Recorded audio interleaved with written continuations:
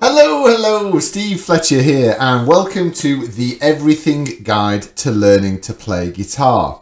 Before we get started, can I ask you please to like this video, subscribe to my YouTube page, really help me grow my online business. And if you've got a moment, just check out all my social media. There's Instagram, Facebook and Twitter, as well as my website. The links are all down there in the description. If you need a little friendly reminder of everything that we've done so far in the Everything Guide to Learning to Play Guitar, then you can follow the link up there in the corner and it will take you to the playlist for everything that we've been through. So we're starting a brand new section in this video. We're doing tabulature, combining the tabulature and the chords to get songs that sound that little bit more accurate to how they really are. All the sheets that accompany every one of these videos is available direct from me. If you head over to my website, the link is down there in the description. I think it's really important, the further down the road of the Everything Guide to Learning Guitar, the further down the road you go, the more important it is that you do get those sheets, because you do need that visual accompaniment to go alongside what I'm saying. If you're a student of mine, either in school or over Zoom, then you will get those sheets automatically. So if you're watching this video, then you should already have that sheet. If you're just watching me out there in internet land, then head over to my website where you can download those sheets. If you are still unfamiliar with what tabulature is, then you can find the dedicated learning how to read tabulature video right there in the corner. I definitely advise you to have a look at that one. So let's get to it. All right, so today we're taking a look at Oh, Pretty Woman by Roy Orbison. Now, the original version of this song was released way back in 1964. It was a #1 hit on both the US and the UK charts.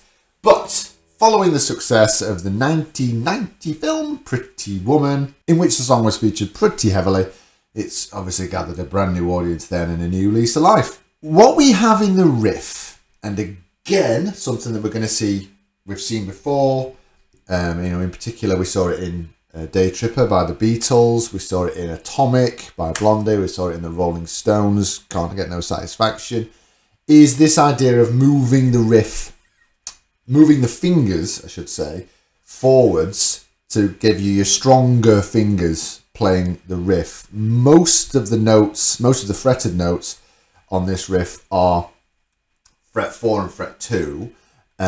So again, you could play fret 4 and fret 2 like so with finger 2 and finger 4. But you're just going to find it feels a little bit weird. And generally speaking, what guitarists would do is the lowest fretted note, they would use finger 1 for, which obviously is fret 2, which just moves that hand position forward to give you finger 1 on fret 2 and then finger 3 on fret 4. So just